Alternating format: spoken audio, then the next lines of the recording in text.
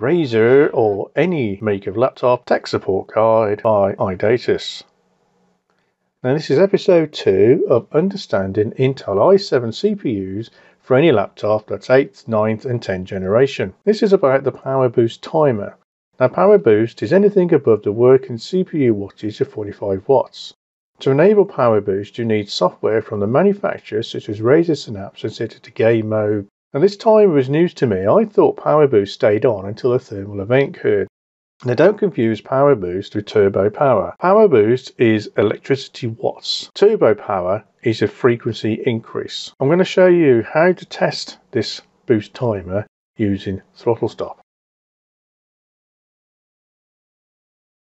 First of all, set all your cores to 39 and we're going to not change any of the CPU voltages, leave them all as factory defaults. And this is to kind of get our initial bench. Now, I'm not going to read out all those things that just popped up on the screen. You can read them while we're actually running the test and it'll take about 2 minutes.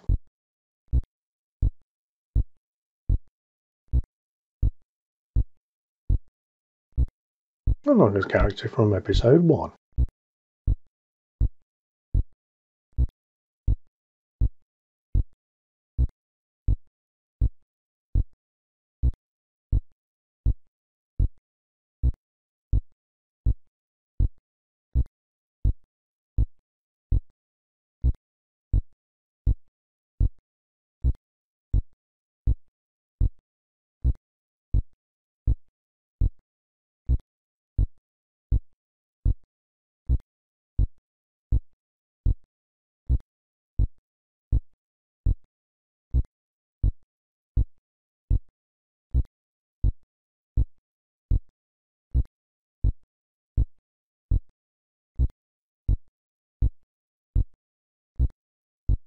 Oh, yeah, a bit annoying now. Just hold on a minute while I sort him out.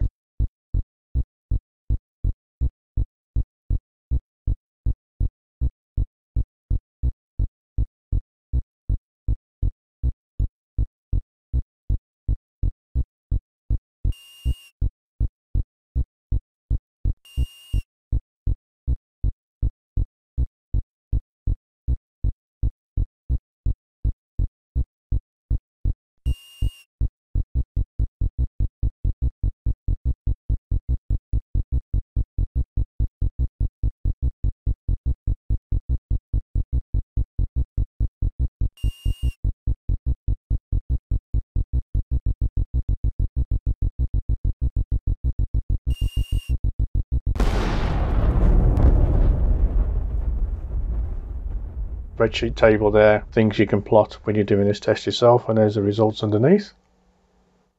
Now before you do the next one, just make sure you clear everything. Leave it all at 39 again, but this time we're going to use those offset voltages, and they should be pretty good for anybody.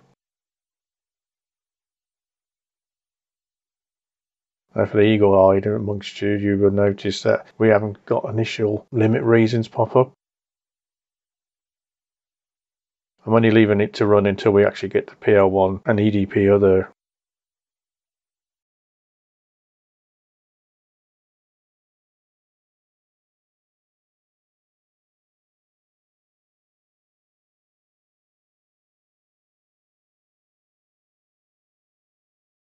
And there's your PL1 EDP other. That's all you want to see in there.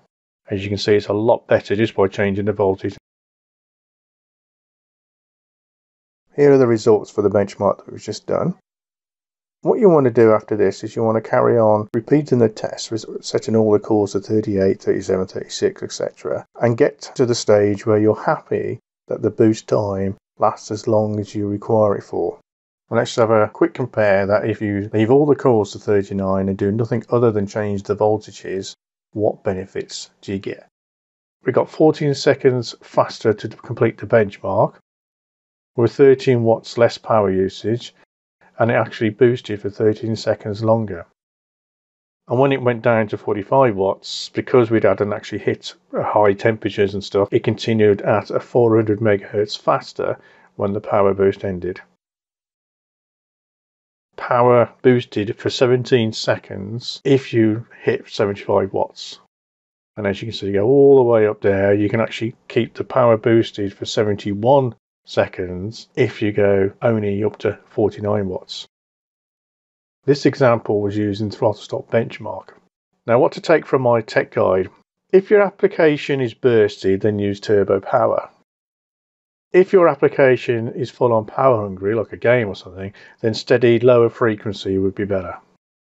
Well, in episode 3, I'm going to show you other monitoring tools and another CPU benchmarker. Until we get the monitoring and benchmark tools set up correctly, you can't move on with our controlling of the i7 CPU and making our apps run better, cooler and more efficient. Thanks again for watching. Subscribe, thumbs up, questions. Bye for now.